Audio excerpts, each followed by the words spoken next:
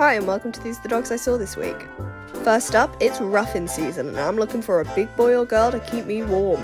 Meet 6-year-old Great Dane, Holly. Zero respect for personal space, perfect petting height, the ideal dog for a bad back, 9 out of 10.